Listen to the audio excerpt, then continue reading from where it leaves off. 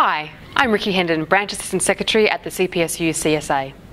Premier Colin Barnett has refused to meet with your union to discuss the impact of the public sector recruitment freeze on the delivery of public services in Western Australia.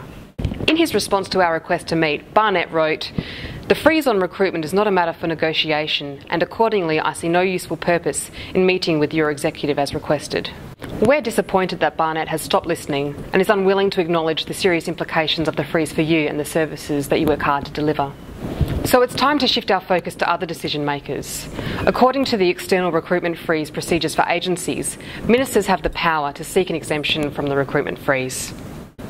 We are now gathering evidence to present to ministers about why exemptions from the freeze should be granted. If you could tell your minister what impact the freeze would have on the work your agency does for the community, what would you say? Please answer below.